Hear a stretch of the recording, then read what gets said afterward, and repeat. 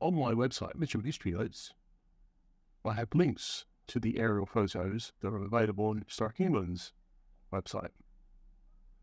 They are bird's eye type photos, in as much as they are taken at an angle, which is good because then you can see the shape of buildings and the lettering on the side of factories and so forth. There are nearly 100 photos. I've grouped them into areas.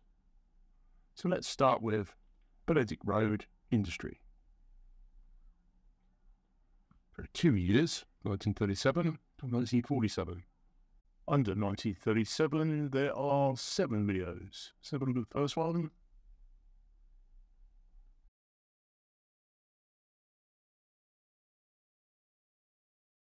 It says at the bottom, industrial site to the southern end of Benedict Road, Mitcham, 1937. This image has been produced from a damaged negative.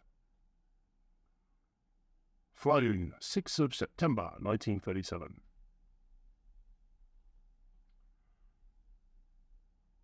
Yes, it is damaged, but we've got some detail. Let's look at the damaged area first.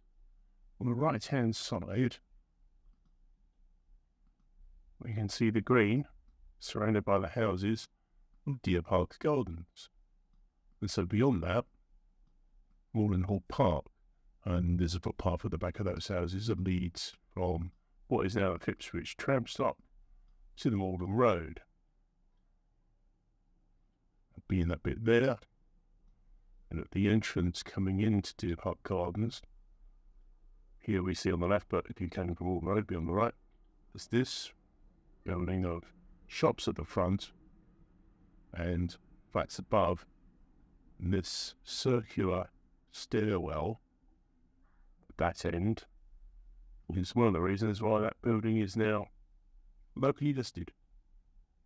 Across the road from there, this building no longer exists. It's a block of flats. At the base in the corner was the Ravensbury Tavern pub. Let's move up Malden Road. We can see some industry. Electric Meters Limited. I beg your pardon, British Electric Meters Limited. And on the other side of the road, Hancock Caulfield, which is a factory that made show cards and things, advertising things. I can go to my website and show you some of their products.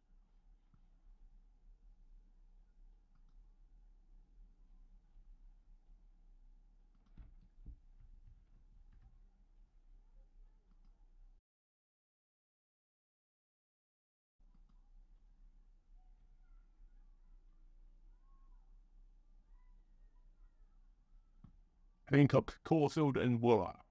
Imperial Works on Malden Road. Litho printing on steel and metal sheet processing, which is what was recorded in the 1963 Borough of Mitcham list of factories.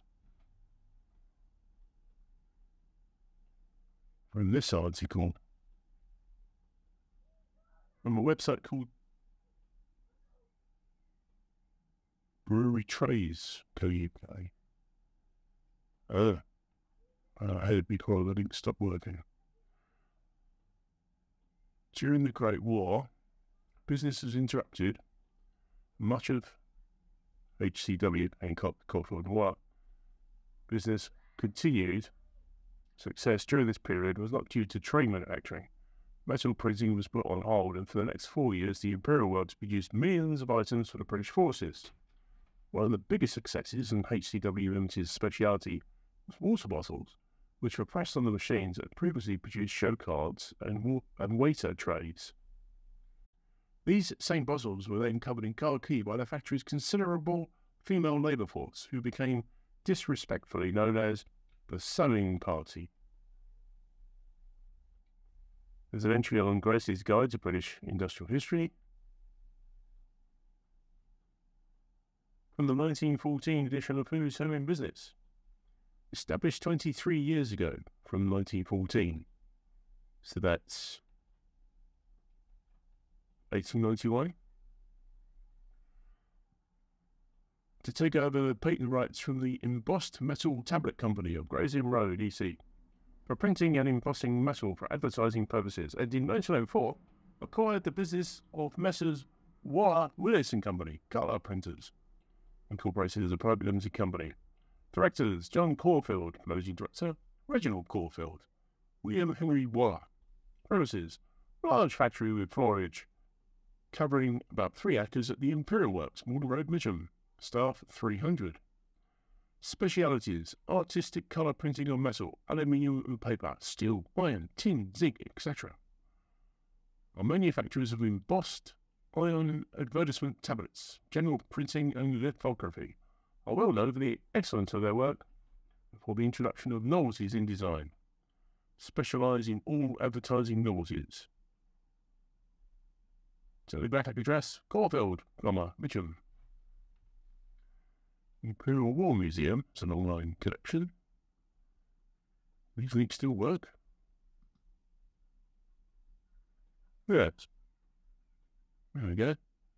I've got it for Watley's Beer, the Imperial War Museum.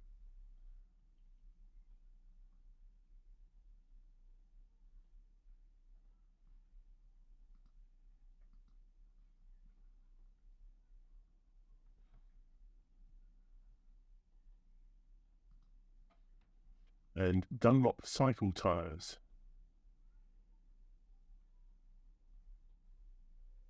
Only me and Dunlop's left.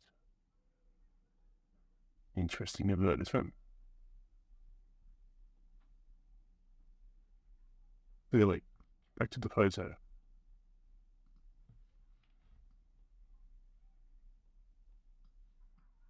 Zoom out. We have here this railway line, which we know to be today the route of the tram link. And the thing to bear in mind about this railway line, there are a number of sidings, which gives the name Benedict Wharf. I used to think a wharf was just a place for unloading and loading ships at a riverside, in the docks. But it does actually apply on the land as well, for the same purpose. Loading and unloading of supplies and sidings. And there's a factory in the foreground. Let's see if we can find a better version, a better view. Second one. Okay, this is now concentrating on the actual factory in Benedict's Road area. But let's have a look at this before we try and remember what we were doing earlier on about the Hancock. We'll come back to that. It's a much better photograph later on.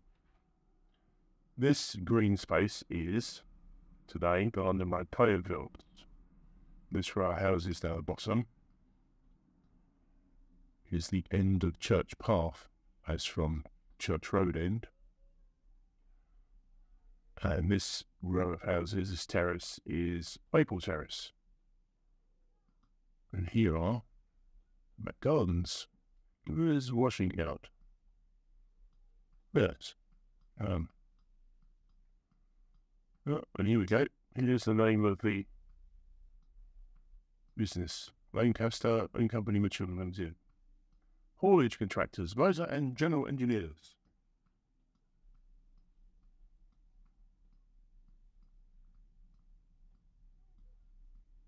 Some wagons here.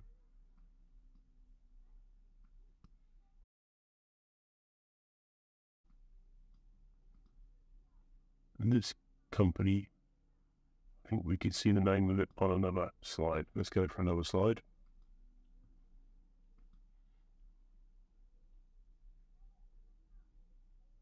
And this looks similar a bit further out. 778. Okay, so this now looks like a much better version of the photograph we first saw. So let's go back and look at Hancock, Caulfield and Waller. Yes, you can actually, I now actually see that. Hancock, Caulfield and Waller. Oh, there she says what they do. Show cards, cutouts, and novelties. Quite a big business. Oh, sorry. Let's try again. colour printers, metal, paper, posters, show cards, cutouts and novelties.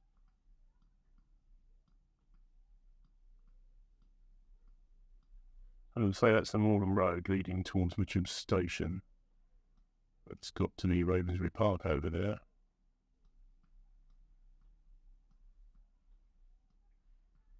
Oh, that's quite a big factory area. And this building, as we saw earlier, and we can read a bit better now, the British Electric Meters Limited. There's all those sidings, all wagons.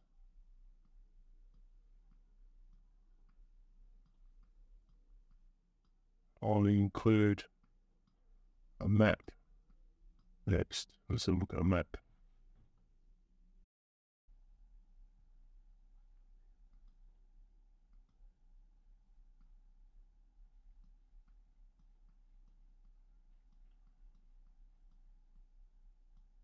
This is a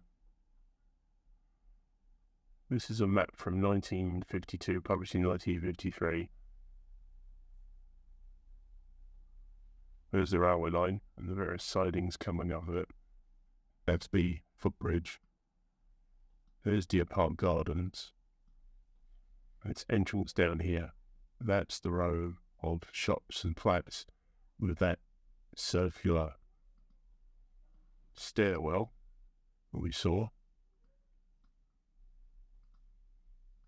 Gas meter factory. Also the Mitcham Model Bakery. Engineering works at the Malden Road. And it's the rubber works. Quite a bit is anyway. There's the Ravensbury Tavern, public house on that corner, like I said, and Ravensbury Grove. These houses are not on the photograph we were looking at. Or were they? Let's go back to it.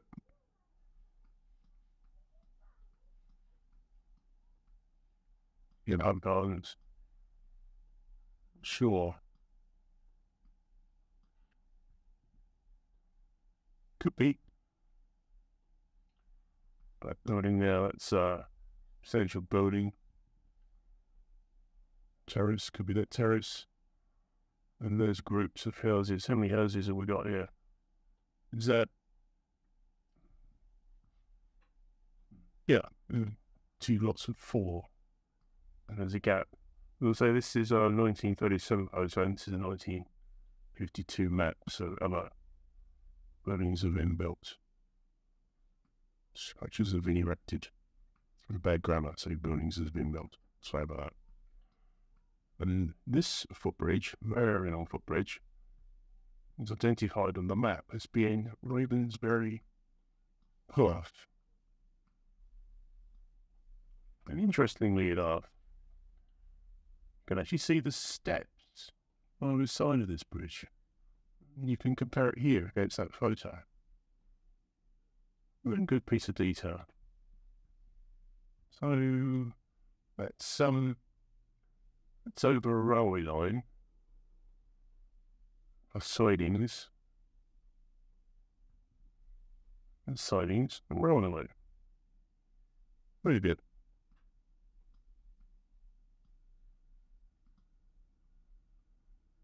And the bottom, the park at the bottom is the London playing fields, and over here is Maple Terrace at the end of the church. Quite a lot. So these buildings were Lancaster haulage contractors. See if I've got something about them.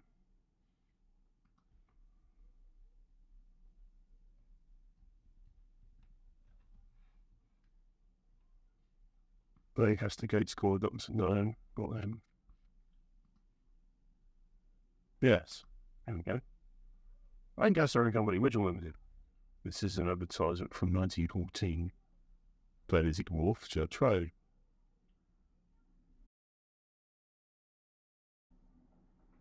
These are coals. Kinds of steam coals, Welsh, anthracite, etc., for manufacturing purposes. Back to the Jose.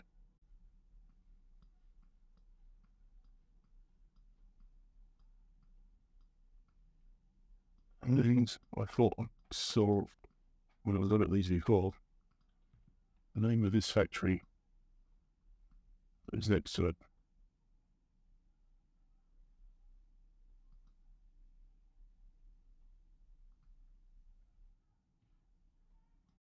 Let's go, that was 278, let's go to 279, see what view this gives us. I like this view. I like it because it shows the parish church and the churchyard, Church Road. Wander off over there for a minute. It's church.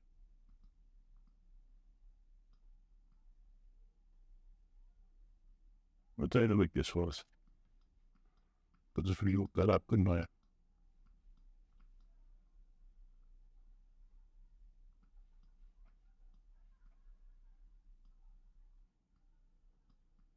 This row of houses is John's place in Church Park, which leads down to the factory.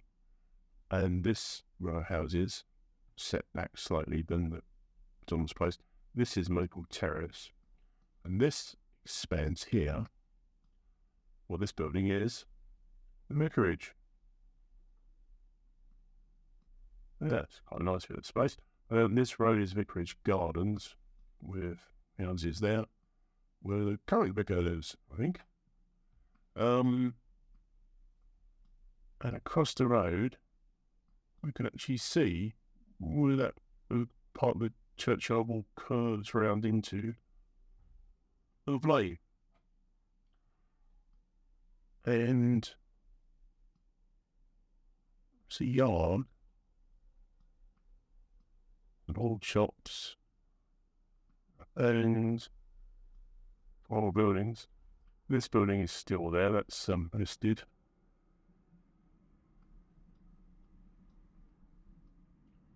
And these buildings are there as well, aren't they? No flats now, there's no longer any shops along this road.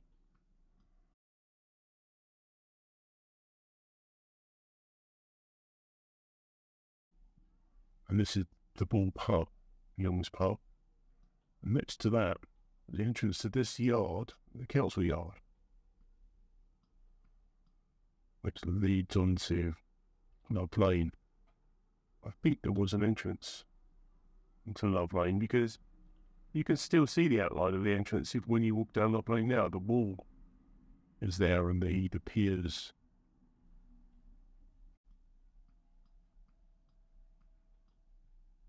I think that was the police block. Police accommodations. Anyway, that's a Love Lane. Comes then becomes a path from around the corner, the side of the cemetery. You can see the cultural remembrance there. That's a World War I memorial, but it doesn't have any names on it, as opposed to the memorial down by the old fire station at Green West, which has the names fallen, including two of my great uncles. I want to talk about this thing here.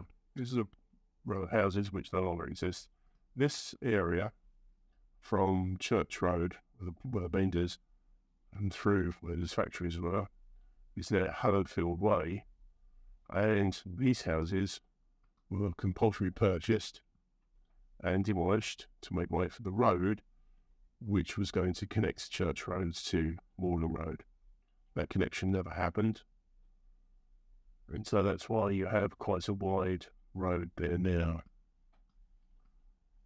Don't tell the council, because they'll build the block of flats there. And this is a part of the Star School, or the Lower Mitcham School. And those wagons we saw in the earlier photograph from a different angle. Right, that's 279. Let's have a look at the next one. 280. Whoa. This is also good. Because of the wide angle here, the basis of these photos is to show you the factory, the industrial part of Benedict Road, if you look at the back, there's a cricket green over there. But there's the vestry hall. Now, so that's the old cricketers' pub. This is 1937, before the war. Cricketers' pub was hit by a bomb, courtesy of the Luftwaffe. And, well, the story goes actually the bomb fell between the vestry hall and the pub. Montague refers to it in his history book. And it was a parachute mine, and apparently they had time to put sandbags up to protect the town hall. So when it blew up, it destroyed the pub. Some might argue that they got it round the wrong way, but there you go. So there's a cricket pitch. You can see the other cricket green road on the other side. Oh, and you can see the bamboo. And therefore, that's the pavilion, and therefore that's the house called Greenview, where the president of the cricket club lived for a period of time. This building no longer exists, replaced by the job centre. That's where Leo's ice cream shop.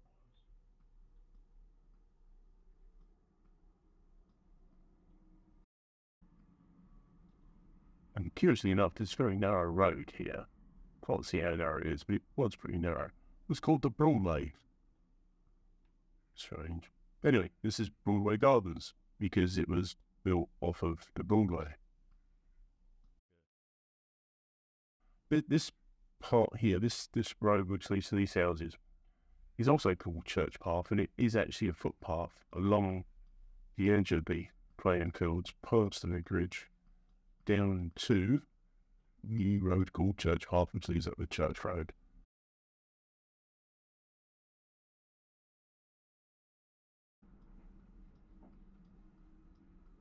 Yes. Yeah, nice photo.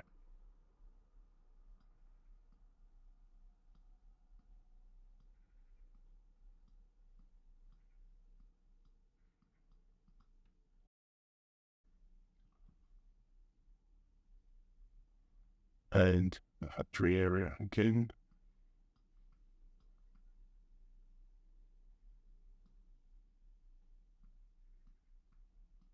Yes, it's all done on the same nose, and these are different views from the same aircraft. On the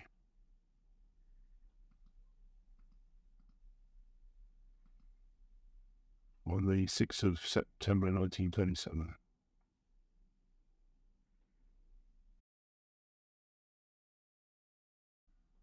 One more to go, 281. View is this. Here we have this triangle of the London Road playing fields again. It's slightly to the right of where we just were. So as I'm getting bored of this factory area now, let's go and see what else we can see. Looks like allotments there. Opposite that old house there. Is that where the whole place plates on? Anyway, there's Vicarage Gardens. Which is a bit more. The Ball Pub, the entrance to the council yard. Yeah. Oh, wait a minute. That is Hall Place, that building there. Ah, that's handy. I wouldn't have noticed that if I hadn't noticed it, if you see what I mean. So there's nothing left of that house now. Why have they got these things now? There's the arch, the stone archway for the chapel is still there in the grounds. So that's where Baronet Sir Cato Worsfold lived. It's a mouthful, isn't it?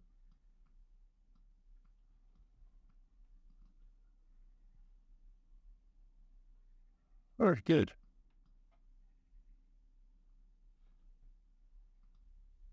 But that's 1937. The next video, we'll do the same stuff for 1947, the same kind of area. Don't forget to like and subscribe. We always say that, don't we? I think I should do as well. If you like my videos, don't forget to like them and subscribe to the channel.